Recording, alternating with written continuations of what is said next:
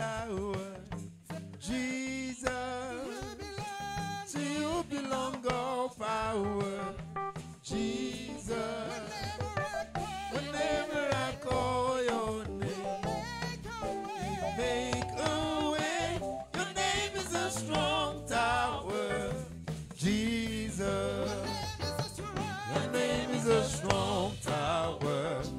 Jesus, to you belong all power. Jesus, whenever I call your name, you make a way. Your name is a strong tower. Jesus.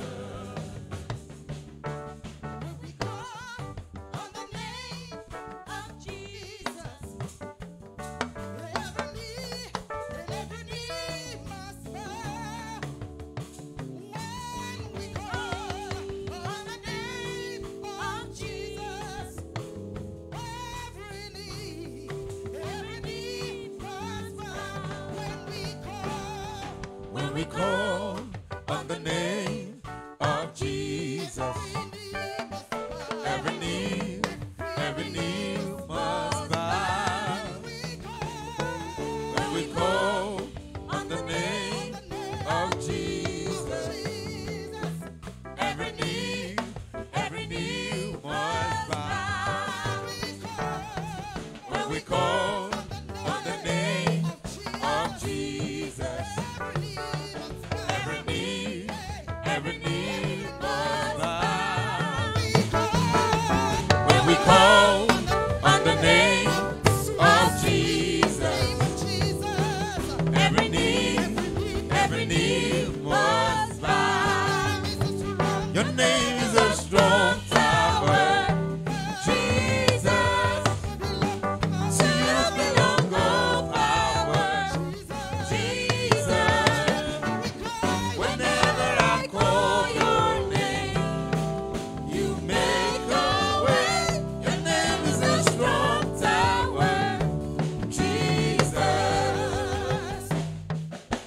You are and keeping us.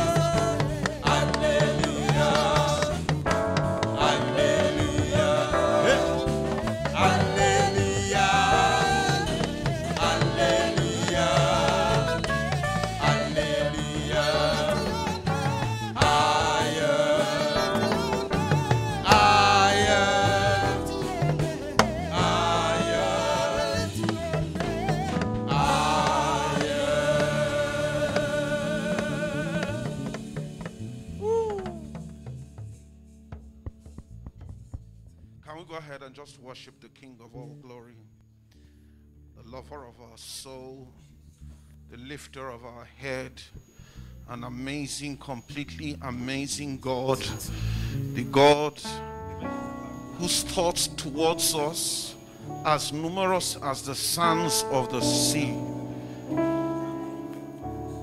6 billion, all of us, 6 billion of us, and he's thinking about everybody. 6 billion, 6 billion of us. His thoughts towards each and every one of us are like the sand of the sea.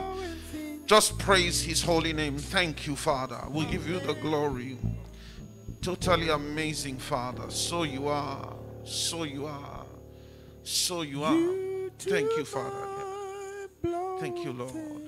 Thank you, Jesus. We praise you. We praise you. Thank you, Father. Thank you, Father. We give you praise. Ọlọ́run tó dá àwọn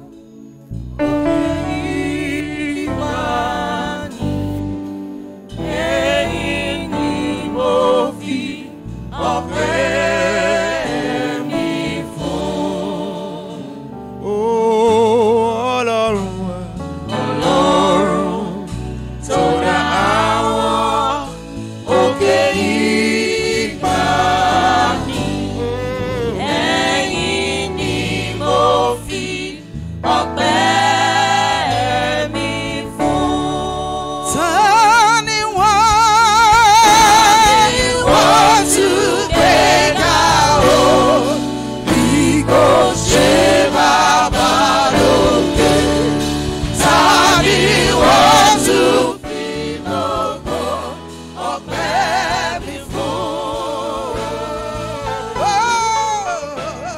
Ọlọ́run tó dá àwọn òkè ìgbàanì, ẹ̀yin ni mo fi ọpẹ́ mi fún. Tani wọ́n tún gbé ga o, bí kò ṣe bàbá lókè. Tani wọ́n tún fi gbogbo ọpẹ́ mi fún. Ọlọ́run ẹ̀dá àwọn òkè ìgbàanì, ẹ̀yin ni mo fi ọpẹ́ mi fún. Gentle Holy Spirit, we invite you to please come and take preeminence in this meeting. The gift of God unto man, gentle Holy Spirit, please lead us in this meeting. I hide myself and all them that are listening in the blood of Jesus. Heavenly Father, King of glory, that you will put your mouth beside mine. And Father, Lord, that the words that will be spoken will produce forth fruit in all our lives. To those who will listen right now, to those who will listen to the tapes later, Lord, that it will bear fruit in all our lives in the name of Jesus. Luke 5:17 says that as Jesus ministered in the house, there was virtue to heal. Let virtue to heal move in this room, attending to every need, spiritual, emotional, financial, in the name of Jesus. And to as many that are listening elsewhere and who will listen in the future, Lord, your same grace will enrapture them when they come in contact with this tape in the name of Jesus. Thank you, everlasting Father. In Jesus' most exalted name we have prayed. Amen. Praise the Lord. Praise Jesus.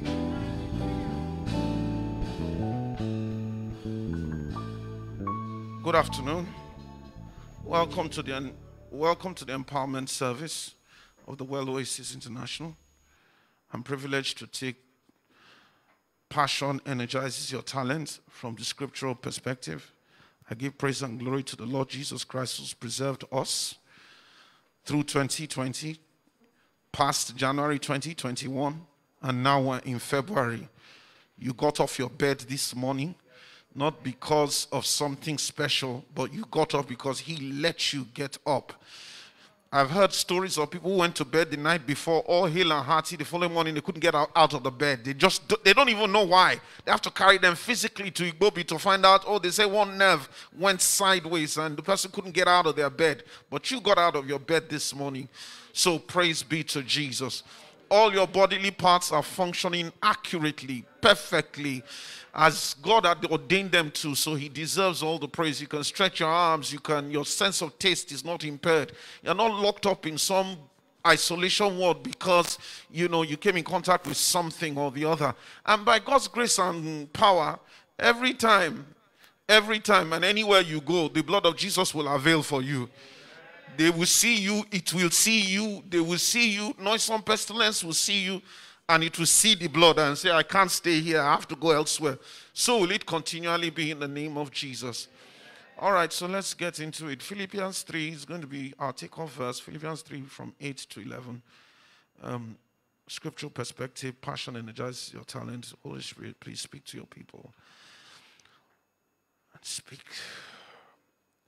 Philippians 3:8 reads as follows: Yea, doubtless, and I count all things but loss for the excellency of the knowledge of Christ, Jesus my Lord, for whom I have suffered the loss of all things, and do count them but dung, that I may win Christ, and be found in him, not having mine own righteousness, which is of the law, but that which is through faith by Christ, the righteousness which is of God by faith, that I may know him and the power of his resurrection.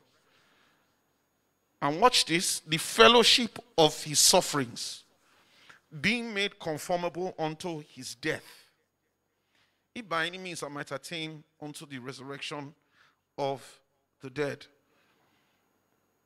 Paul says in verse 8, he says, Yea, doubtless I count all things but loss for the excellency of the knowledge of Christ. Paul was sold out to the Lord completely. I'd like to read it again, but this time from the Message version so you can see it broken down in everyday language. The very credentials of these people are waving around as something special. I'm tearing up and throwing out with the trash, along with everything else I used to take credit for. And why? Because of Christ. Why? Because of Christ. Yes, all things I once thought were so important are gone from my life. Compared to the high privilege of knowing Christ Jesus as my master firsthand, everything I once thought I had going for me is insignificant. Dung. I've dumped it all in the trash so that I could embrace Christ and be embraced by him. I didn't want some petty, inferior brand of righteousness that comes from keeping a list of rules when I could get the robust kind that comes from trusting Christ, God's righteousness. 10 through to 11, I gave up all that inferior stuff so I could know Christ personally, experience his resurrection power, and be a partner in his suffering, and go all the way to death itself. If there was any way to get in on the resurrection from the dead, I wanted to do it. Revelation 3:19 is another verse that I think is relevant concerning what we're looking at today, and it reads as follows: As many as I love, I rebuke and chasten. Be zealous, therefore, and repent. Be zealous, therefore, and repent. The Amplified Classic goes as follows: So be enthusiastic and in earnest and burning with zeal. Burning with zeal. And repent, changing your mind and attitude. So the Bible passage that I want to take from is my dear friend, Brother David, and that is Gargantuan battle with Goliath in 1 Samuel 17. One of my all-time greats. 1 Samuel 17 verse 26, and David spake to the men that stood by him, saying, What shall be done to the man that killeth this Philistine and taketh away the reproach from Israel? For who is this uncircumcised Philistine that he should defy the armies of the living God? Verse 36. 1 Samuel 17, 26, 36, 37, 46, and 47. Thy servant slew both the lion and the bear, and this uncircumcised Philistine shall be as one of them, seeing that he had defied the armies of the living God. Moreover, The Lord had delivered me out of the paw of the lion and out of the paw of the bear. He will deliver me out of the hand of this Philistine. Verse 46. This day will the Lord deliver thee into mine hand, and I will smite thee and take thine head off from thee. And I will give the carcasses of the host of the Philistines this day unto the fowls of the air and to the wild beasts of the earth, that all the earth may know there is a God in Israel. And all this assembly shall know that the Lord saveth not with sword or spear, for the battle is the Lord's, and he will give you into our hands. Please forgive me, I have a lot of we're almost through, Sha. Psalm 18, 1 and 2. Psalm 18, verse 1 and 2. To the chief musician, a psalm of David, the servant of the Lord, who spake unto the Lord the words of this song in the day the Lord delivered him from the hand of all his enemies and from the hand of Saul. And he said, I will love thee, O Lord, my strength. The Lord is my rock and my fortress and my deliverer, my God, my strength, in whom I will trust, my buckler and the horn of my salvation, my high tower. Then another psalm I want to read that, in my view, is indicative of the qualities that we're looking at today that we will mix with our talent, is from Psalm 34, verse 1. And it reads as follows: I will bless the Lord at all times. His praise shall continually be in my mouth. My soul shall make a boast in the Lord. The humble shall hear thereof and be glad. Verse 3. Oh, magnify the Lord with me. Let us exalt his name together. You see, this psalm, the context, we love the words, but the context in which David said it was that he was before Abimelech, the king of the Philistines. And people around him began to whisper. I was running from Saul then, and people around the king started to whisper, is it this David that has massacred us before? Is it this fellow that you want to put here? So David started to pretend like he was mad. Then when he finished pretending that he was mad, he came and wrote this psalm. I mean, just picture it. So in other words, he didn't write that psalm, and it came to me a long time ago. David didn't write the psalms because he was feeling funky, and everything was hunky-dory. He actually wrote a lot of those psalms in the depths of despair. But those things that he could write a psalm in the depths of his despair indicate the depth of his passion for God. I like to tell the young people when they are, when they're doing boyfriend, girlfriend, and all of that, I like to tell them it's not when he takes you to Roma or when he takes you to Mr. Biggs or Farm City that, it's all to be enjoyed. I'm not saying it isn't. But the reality is that when you know you really love her is when she's upset you and you still can't do without her. Do you get it? Praise Jesus. So, let me just give us an outline some of the lesson objectives, just broadly. Number one, talent must be combined with other elements to produce success. I know you started here, this is like the third time it's being said. I said it, I know Sister Ngozi said it last week. Number two, to show that passion plus talent was and is a God idea or concept. Lesson objective number 2 is to show that passion plus talent was and is a God idea and concept. And then identify the definition of passion and its biblical equivalence. Identify the definition of passion and its biblical equivalence. Number 3, to recapitulate the scriptural reasons why passion is necessary for our talent to shine. When you read the book, you see that John C. Maxwell, gave certain bullet points as to why passion is necessary, and I'm going to try, by the special grace of God, to just show scriptural equivalence of all of that. So, what is the meaning of passion? So, we need to kick off from that point. What is the meaning of passion? Passion is something you are strongly interested in and enjoy. Passion is something you are strongly interested in and enjoy. When I was a teenager, I could play footy from morning till night. Finish playing it from morning till night, still going to go home, put on a video cassette and watch another 3 hours of it. I was never bored with it. Passion is a powerful emotion. Another meaning of the word passion is a powerful emotion or feeling or its expression. A powerful emotion or feeling or its expression. The expression of the emotion. So, for example, emotion of love, anger, or hate. The emotion of love, anger, or hate. You see, the emotion of love ties in with, that Psalm 34:1 that we read before, where he said, Psalm 18 verse 1, where he said, I will love you, O Lord, with all my heart. Passion is a willingness to suffer for what you love. Passion is a willingness to suffer for what you love. See that thing I said a few minutes ago?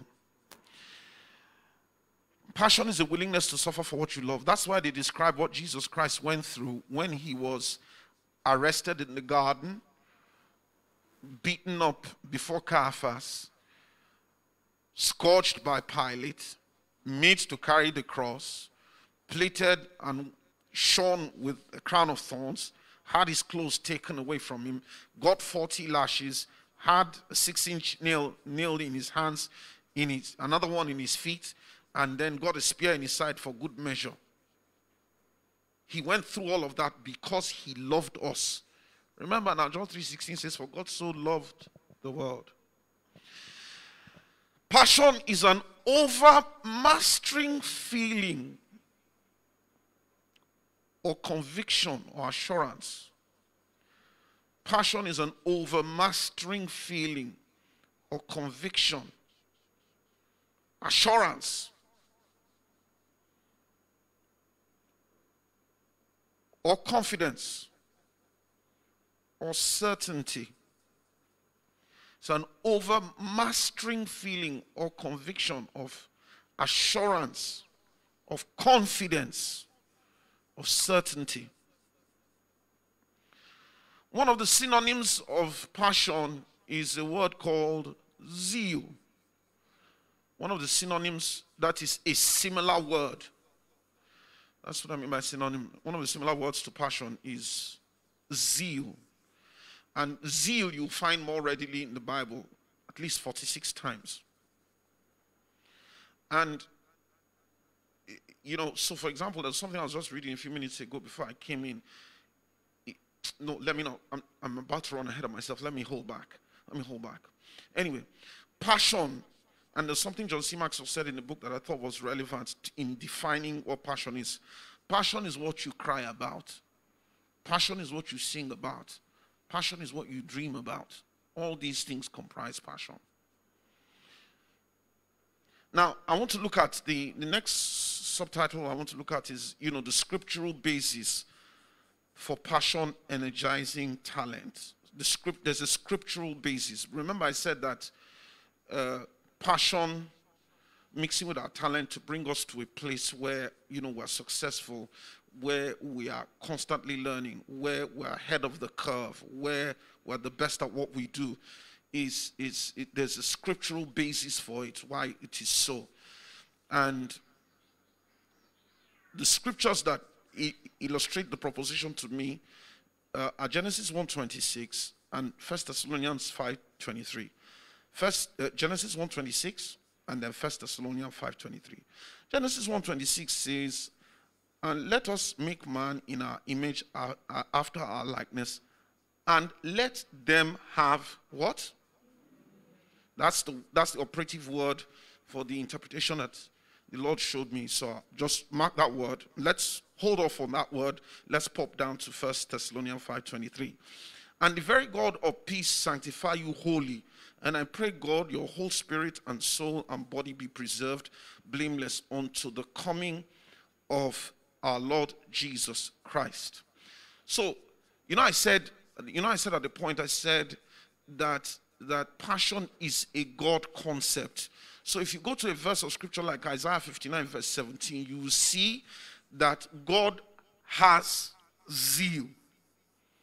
Or when you go to Isaiah, I think it's 9, where it says, "For unto us a son is given, unto us a child is born, unto us a son is given, and the government shall be upon his shoulder, and his name shall be Wonderful, Counselor, Everlasting Father," and so on and so forth. And I think it ends with, "And the zeal of the Lord of hosts shall perform it." So God has zeal. So that's why I say that zeal or passion is, remember I said zeal is synonymous with passion. So in other words, passion is something that God has and God started, because everything begins and ends with him. He didn't acquire passion or zeal because we came along much later in the day. No, he always had it, and he chose to delegate it. Now, please forgive me. Let me preface my comments first with this statement. When the enemy wants to attack the manifestation of a person's destiny, what he attacks is a person's passions. That's how he does it. The children of Israel in Numbers 13 and 14, when they had sent the 12 spies or the 12 scouts to go and look the promised land out, the reason why the 10 gave a negative report, and the reason why everyone else in Israel followed after them other than Caleb, Moses and Joshua, the reason why was that they had no passion for the promised land. Moses, even when God had told Moses, "Moses, you ain't going there no more," Moses said, please now. God finally said, "Okay, don't ask me anymore about this matter. What I will do for you is I will show it to you." He was passionate about it. He wouldn't let go. But the rest of the children of Israel, they had no passion for it. Do you remember what they said in Numbers 14? The first thing they said, it still amuses me, "Please appoint a captain. Let's go back to Egypt." That was the very first thing they said. And the only reason why they would say that is that, you know, the lure of the promised land that God had promised there wasn't attractive to them. They weren't passionate about it. So, I mean, they couldn't be bothered. Let's go back to Egypt where we ate leeks and had garlic and ate the cucumbers, you know, and pumped water from the Nile with our feet. At least we knew where we stood then. I don't understand what Moses is saying. You get what I'm saying? Anyway, let me not drag the point too much further. So we need to know. So let me try and explain 1:26 and 1 Thessalonians 5:23. When God says let them have dominion, right? Embedded within the word dominion, right, is the concept of opposition. Praise Jesus. Embedded inside the word dominion is opposition. Because the only reason why you need dominion is to subjugate something, to bring it under your control. Do you understand what I'm saying? That's the only reason why. So when God said, "Let them have dominion," God himself anticipated that, or knew that there will be obstacles to the wonderful new earth that he was developing. But he pretty much figured that if man was with me and man is talking to me, what will happen is that I would distill or I will confer the necessary wisdom that will allow him to surmount whatever is opposing him. Do you get what I'm saying? So, part of that process is that man is broken into three: spirit, soul, and body. The emotions reside in the soul. Our emotions reside where? In the soul. And the way the thing works is that God will give you a vision to arouse the emotions in your soul, such that if there's a challenge to that vision that he has given to you, then the soulish part of you that is tuned to God, obviously, is now aroused and then constrains the man, spirit and body, and propels him to take whatever steps are required in order to bring about the manifestation of that thing that he saw. Do you understand? Do you understand? So God gave us, what's the word? God gave us passion in our souls so that we could manifest dominion. Praise Jesus. God gave us passion so that we could manifest the dominion that he had ordained for us in Genesis 1 verse 26. Sorry, does this make sense? Praise the Lord. So that's the scriptural basis. So passion is not a negative thing. You see, it's one of those, actually, let me say it this way. You know, because a man is 3 in 1, so what tends to happen is this. What God wants is that the spirit will be the predominant member of the triumvirate, the 3. So the spirit which is hooked up with God will now constrain the body and constrain the soul to chase godly pursuits. Do you get it? That's the way it's meant to work. Lots of times, depending on what we are presently ingesting, that's taking in.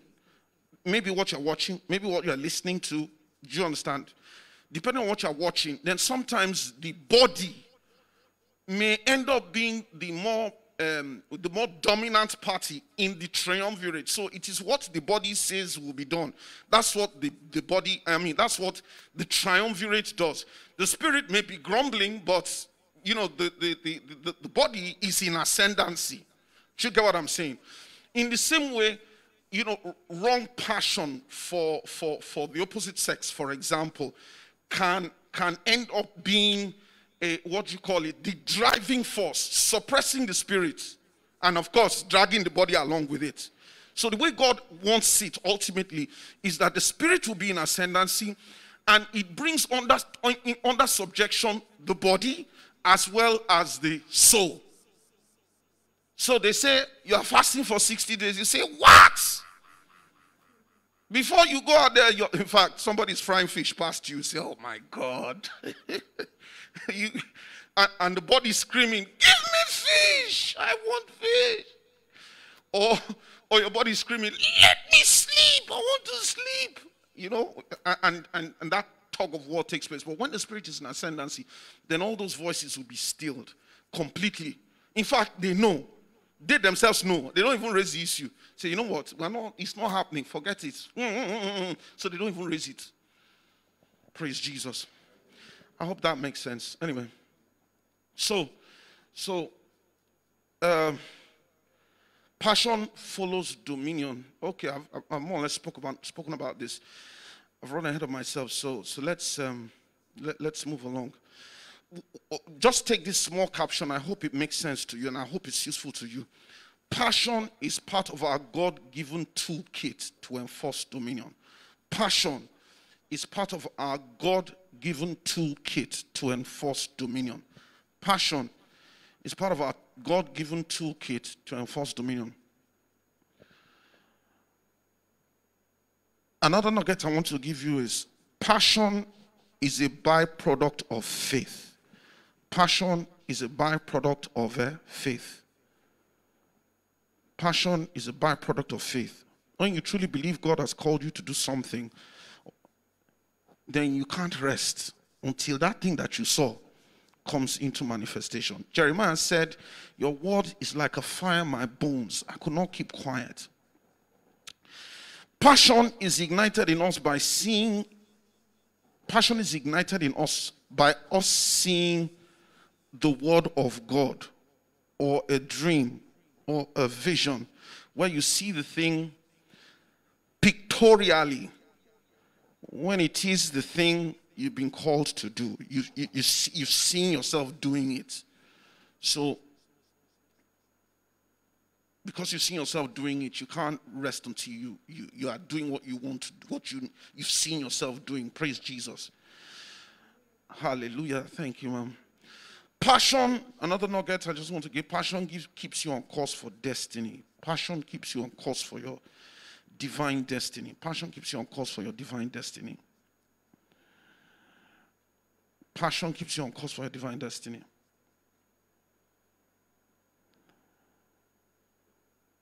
Another nugget I want to give is passion is generated by vision. Passion is generated by vision.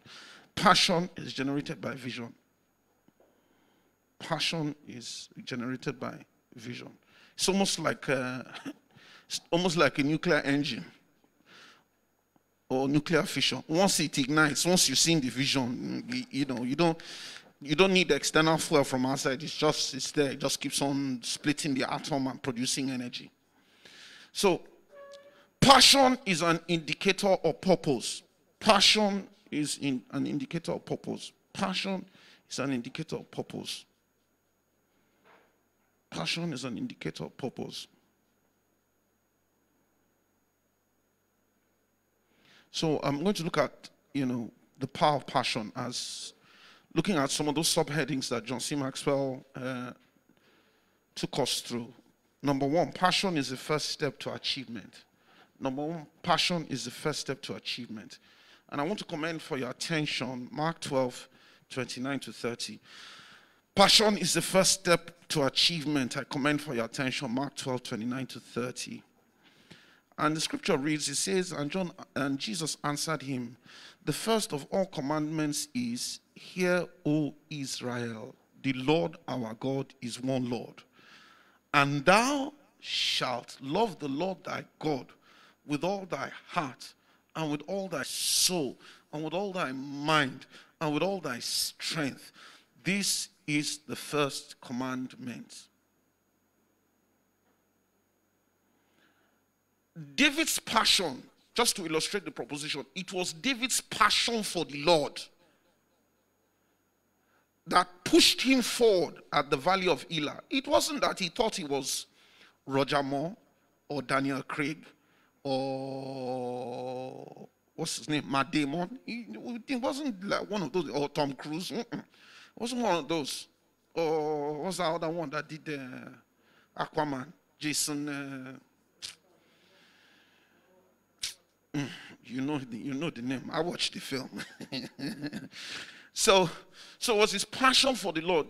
Notice the first thing he said to them. He said, who is this uncircumcised Philistine that he should defy the armies of the living God? He was more concerned about, God getting glory. Who is this man denigrating my God? Excuse me, it's not happening. Not while I'm here. It ain't happening. Not while I'm here. I refuse to allow it. Do you follow what I'm saying? Does it make sense? Does it make sense? Okay, number two, passion increases willpower. Passion increases willpower. In Nehemiah chapter 6, Sanballat and Tobias and another fellow called Geshem. So Nehemiah 6 from 2 through to 4. Nehemiah 6, 2 through to 4. So they sent a message to Nehemiah. Come, let us meet together in some one of the villages in the plain of Ono. But they thought to do me mischief, and I sent messengers unto them, saying, I am doing a great work, so I cannot come down. Why should the work cease whilst I leave it and come down to you? Do you get it? When people have identified their passion, that's how they eliminate stuff. How does Hebrews put it? It says, looking unto Jesus, the author and finisher. No, it says, laying aside every weight. Just drop it. Because while it is expedient, or important, it is not. It's not this one that will get us to where we need to get to. It does not help me fulfill my passion. So you know what? It needs to wait. Praise Jesus. Praise Jesus. Another example I wanted to give about that item 2, that is to say, passion increases willpower, is David in 1 Samuel chapter 17, verse 47. He said, his passion was that the Lord would be glorified. So first of all, his brother not only dissed him, his brother first of all dissed him and said, excuse me, you little runt, what are you doing here? Where are those few sheep that you are taking care of? Come on, run to the wilderness and go and take care of them. So that was, big boys are talking and you, I don't know what, pipsqueak, you've come here to come and do what? Please be going. So that was one discouragement. Then he went to meet Saul. Saul said, bros, that man has been a warrior since his youth. What are you? I don't think you are up for this.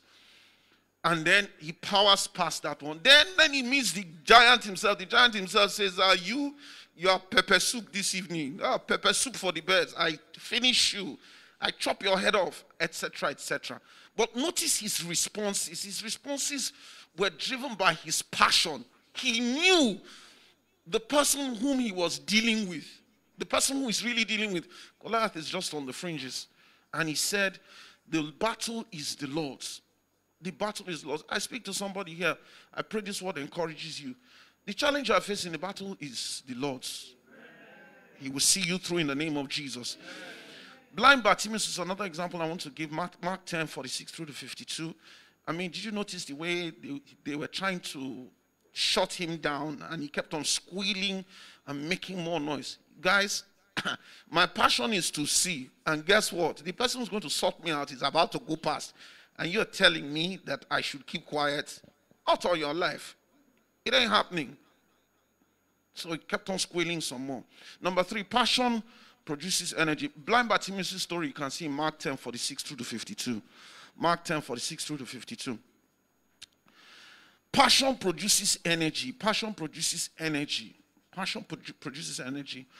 I will commend for your attention Psalm 18, verse 29. For by thee I have run through a troop, and by my God I've leaped over a wall. A troop is at least, if you use U.S. Army specifications, E4, correct me if I'm wrong. No, a cavalry troop is more now. A cavalry troop is 3 tanks. So you're looking at 5 people inside each. So you're looking at least 15 people if you're looking at a cavalry troop. Or if you're looking at a squad in a platoon, you're looking at at least 12 people. The guy says, I ran through a troop. How did he do it? It was because of the Lord. He says, for by thee, that's my passion, the Lord carried me through all these people.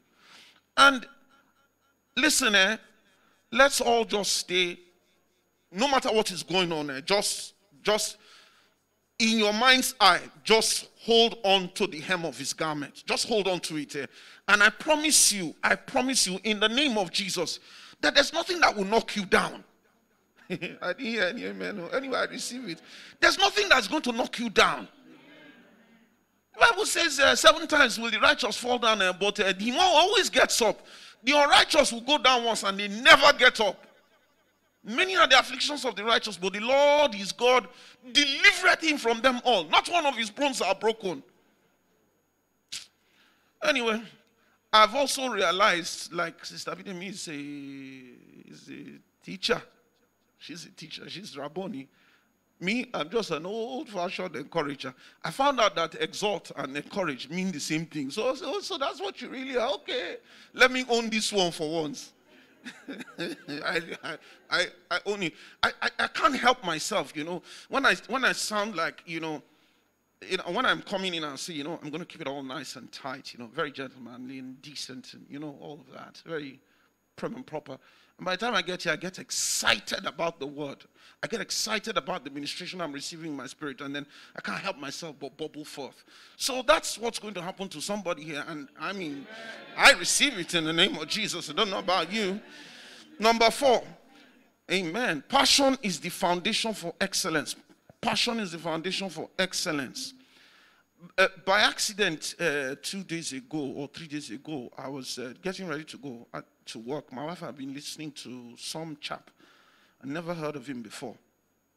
So, he was sounding very interesting. So when she left, I think she went to cycle or whatever it was, or she went to work. So I just pressed the play button and started listening to this fellow. And he said one very interesting thing that I want to share with you. He says the intellect is at its finest when it considers God. Bill Johnson. The intellect is at its finest when it considers God. Listen for this next one that he said. The guy is on fire. I never knew who he was before. Bill Johnson. He says there is a level of genius given to those who start with God and move on to life. there is a level of genius. So when we are in Christ and he has given us a vision of where he wants us to be, like he gave Joseph dreams that people will be bowing before him. Are you with me? When he gives you that vision, he then backs it up with passion, which indicates your purpose and which keeps you going even when everything else in the world says you can't, it's not happening, forget it. Praise Jesus. So when we seek God first, Matthew 6:33, he vectors us into purpose, and passion self-ignites. I'll repeat that. When we seek God first, Matthew 6:33, he vectors us into purpose, and passion self-ignites. See, this is what I was meant to do. This is what I was meant to do. This is what I'm meant to do.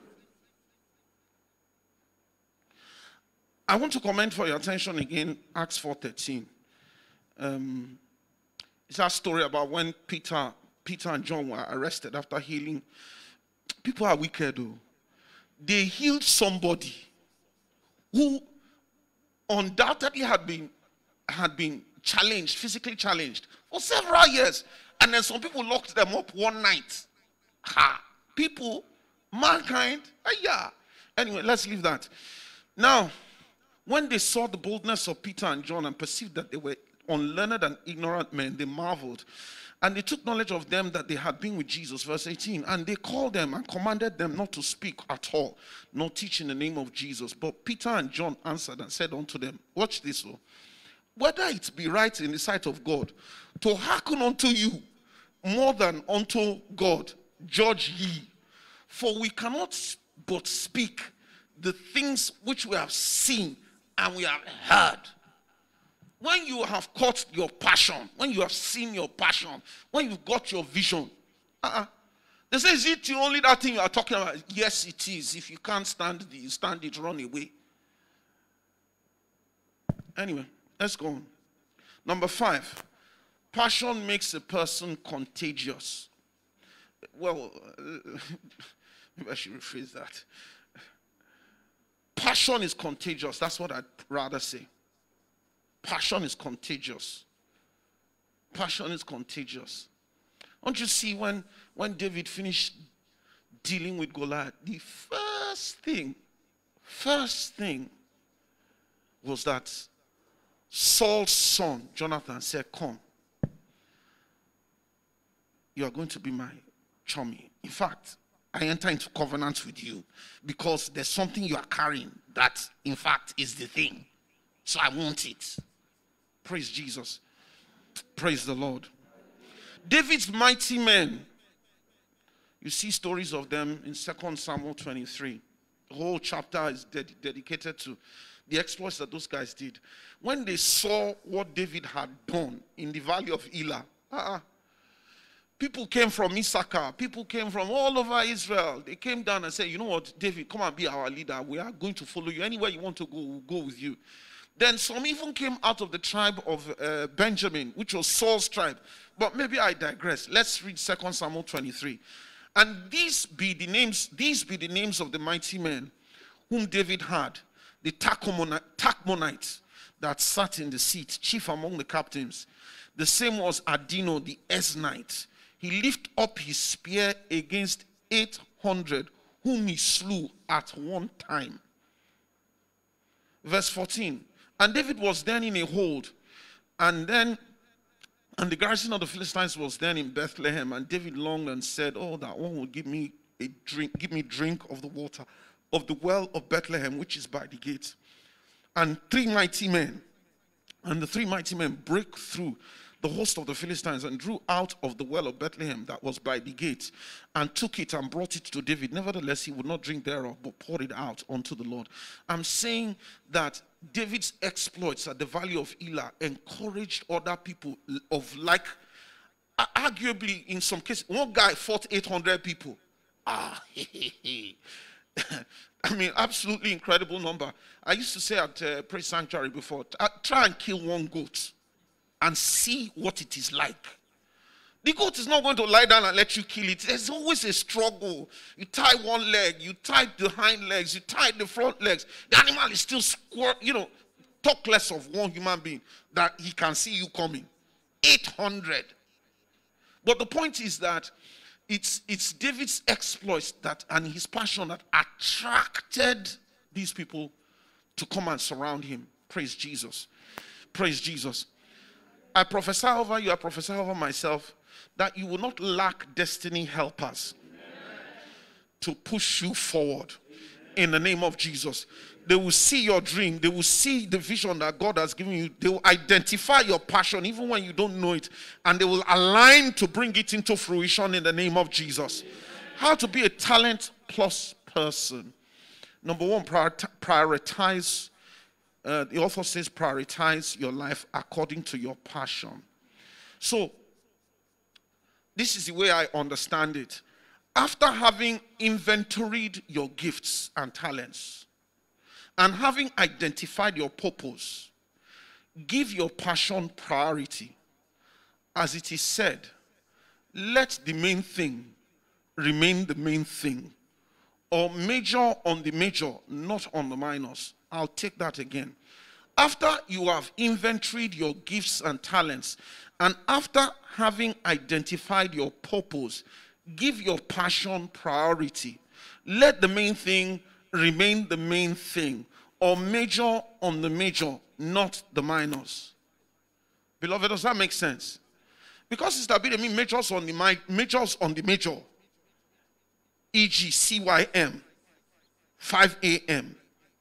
By 8 p.m., she's in bed. If I see a memo, if I don't see a memo, CYM is the major. Do you get what I'm saying? CYM is my passion. So I'm going to give it rapt attention. Any other thing else getting in the way, husband, children, and any other thing else, pack. Do you get what I'm saying? She's majoring on the major. Do you get what I'm saying? So that's the way it is. When you've identified your own. In fact, what I've found out about successful people, once they've identified their passion, they suffer tunnel vision. That thing that they've seen, if Olubo Rock won't fall for their front, make him fall for their front. Provided he no fall on top of them, they are going to circumnavigate it, bore a hole through it, fly over it, take a private jet over it, get a flying carpet over, anyhow, somehow, they are going to pass it. What's that song by Olita Adams? I don't care how you get there. Just get here just get here. Anyhow.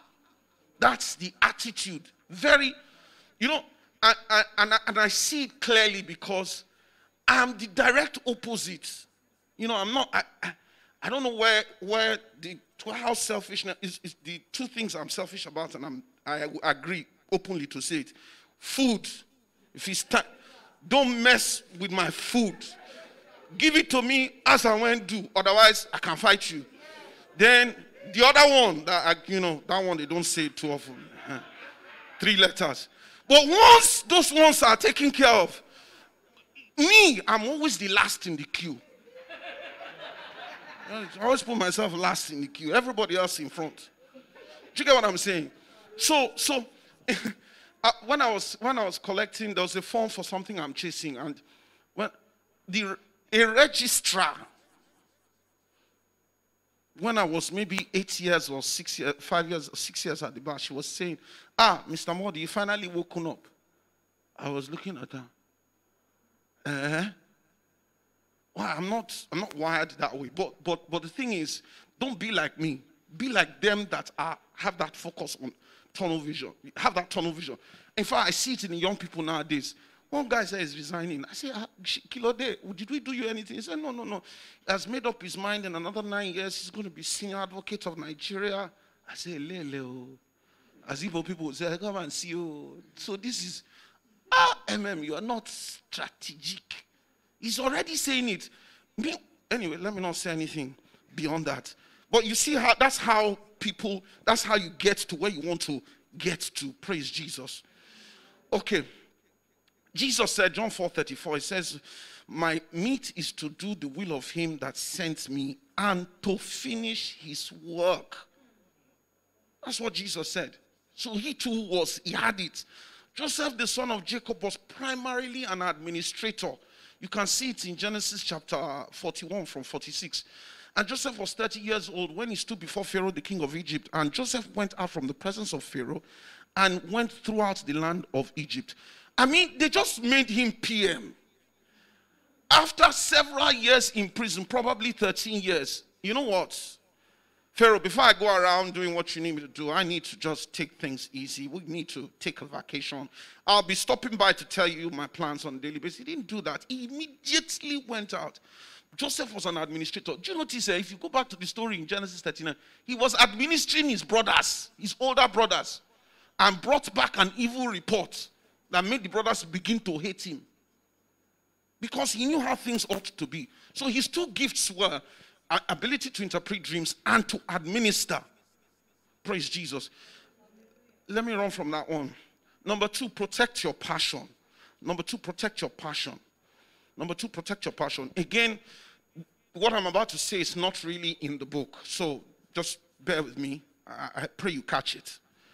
In the kingdom of God, we protect our passion, our purpose, our vision, by revisiting our vision in our imagination, revisiting it. Praise the Lord. Revisiting it. Our vision, our passion. If it catches you, you are seeing the thing. You are lying down. You are lying down and you are reading a book, but you are seeing pictures of the thing fizzing past. Yonggi Cho calls it the 4th dimension. I was practicing it without even reading the book. Because when I read the book, I said, okay, so that's what I was doing. And it wasn't conscious. It was that, like I said, I'll just I'm reading a book, and then the picture of the thing that God has shown me will be fizzing past. Or I'm in the shower and I'm saying, well, what am I going to say in court tomorrow? And the thing is just fizzing around in my mind's eye. So anyway, if you want to protect your passion, you can deliberately. Pastor Desta, Pastor Sam, he says when I did the executive course, he said the car that he wanted at a point in time, that he wanted to buy, put pictures of it all around in his office. Somebody walks in and says, Pastor, you bought this one? I say, no, it's on the way. Do you get what I'm saying? So whatever it is that gave you revisit it. Whatever it is. The Bible says in Proverbs 23, it says, as a man thinketh in his heart, so... Sorry? Okay. Typically, vision is etched into our soul pictorially by reason of the word that we have received. Number 2B, if you like, in protecting your passion. We protect our passion by studying the word of God. We protect, in fact, we both see our passion and protect it by studying the word of God. By studying the word of God. Joshua 1:8. Joshua 1:8. This book of the law shall not depart out of thy mouth, day and night, that thou mayest observe to do according to all that is written therein, for then thou shalt make thy way prosperous. Matthew 4:4. It is written, man shall not live by bread alone, nor by eba, nor by begri and amala, nor niji and oha soup, but by every word that proceedeth out of the mouth of a God. We are another speaking spirit like God. When the Bible says, how does it say? It says, a man was made in his image after his likeness.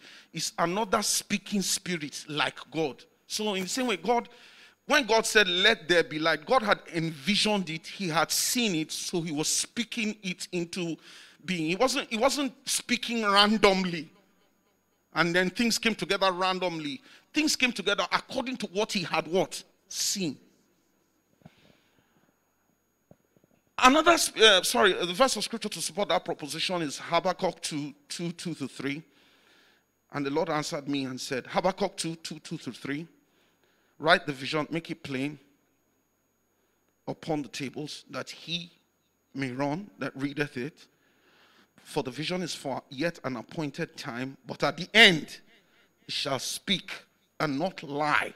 Though it tarry, wait for it, because it will surely come. So your responsibility is to, in fact, it just hit me now. So you write the vision. When you've seen it, another word is you write it down.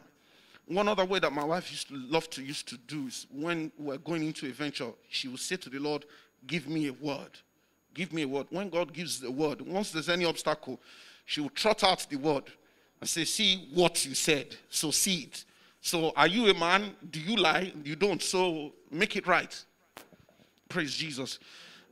Number 3. It says, what does the number 3 say there? It says, pursue your passion with. When you've taken care of 1 and 2 that I've listed, 3 will fall into place. Once you've done 1 and 2, 3, it's almost like it has a life of its own. People will pop out the woodwork and say, we've been wondering when you are going to, can we help with what you are doing? People will just be popping out from the woodwork. It's as if everyone's been waiting for you to pop out and say, you are going to do this particular thing. All the helpers you need will show up. Praise Jesus. Praise the Lord. Before I resume my seat, may I extend this most generous invitation to as many that have not given their lives to Jesus. If you are in this room, or if you are listening over the internet or through your phone or whatever device you are, you see, God, that's what I was saying at the beginning of the message. God is amazing. Honestly, to me, he's amazing. Why? Excuse me, what do I offer him that he would say, come and be part of my family? Please, someone tell me what you have done. What is it that we have done? But because God wants to edify you, because he wants to bless you, because he wants to enlarge you, because he wants to optimize you. You know what we're doing here is optimization. Because he wants to optimize you, because he has wonderful plans for you. He's saying, come and be a member of my family. Come and enter into relationship with me. He's making this gracious offer. And it's an incredible offer that no employer is offering. Full healthcare facilities. Full financial provision are accorded to you. Elevation and promotion are all embedded. Significance and relevance. All these things he wants to give unto you. So my brother and my sister, if you're on this call and you're not in this room and you want to give your life to Jesus, send Sister Bidemi a message. Say, I want to give my life to Jesus. In fact, that makes it sound funny. I want to enter into a relationship with this God that says, I want you to be one of my children. That I will live with you. Is there anybody in this room that wants to make that, answer that call? Anybody? 1, 2.